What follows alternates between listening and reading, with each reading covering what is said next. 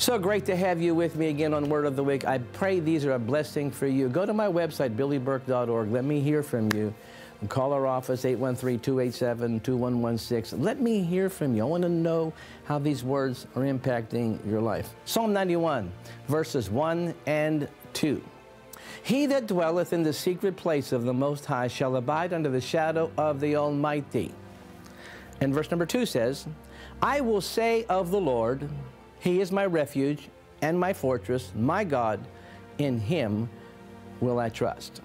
If you read the rest of this psalm, it is just full of goodies. I'm telling you, 1,000 will fall at one side, 10,000 at another side. Angels are released. You won't dash your foot against a stone. The pestilence won't come by night and terror by day. I mean, that psalm is loaded with blessings for you. But the reason I said these two verses here is that the whole psalm is triggered by verse number 2. He is, I will say of the Lord. I will say of the Lord. David made a decision that he had a concept of who God is in his life. And he says, with my mouth, I will say. See, you release, you pull the trigger on this whole psalm by what you say. You got to say it out loud to yourself so you get a better perspective of who God is. A lot of people love God until they hit rough times and they say, well, I don't know where God is. I will say of the Lord. In the middle of sickness, in the middle of tragedy, in the middle of broke, in the middle of depression, in the middle of I don't know what's going on, you got to let your mouth, I will say, of the Lord. He is my refuge. He is my strength. He is my fortress. I will trust Him. Ladies and gentlemen, a lot of times that's the only answer you're going to have. I trust the Lord. Because there's not going to be any noticeable answer in the natural, in your now moment. And it's going to be something that's out of your control. And you're going to look at people and they're going to be like deers in the headlight. And that's whenever you're going to have to say, I trust in the Lord. Today, if you'll just begin to say, I trust you, Lord, with my finances. I trust you, Lord, with my future. I trust you, Lord, with my children.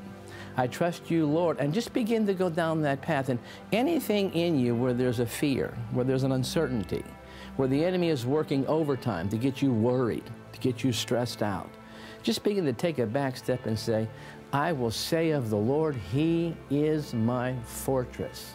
He is my refuge. Why would you say He's my refuge? Maybe your marriage is not a refuge anymore. Maybe your home's no longer a refuge. Maybe you can no longer talk to your parents. And maybe your pastor's too busy. Who knows? We all need refuge, a place where we feel safe, where the arrows aren't going to hit us, where the words of people aren't going to pierce us. And that's why we have to determine that God can be your refuge.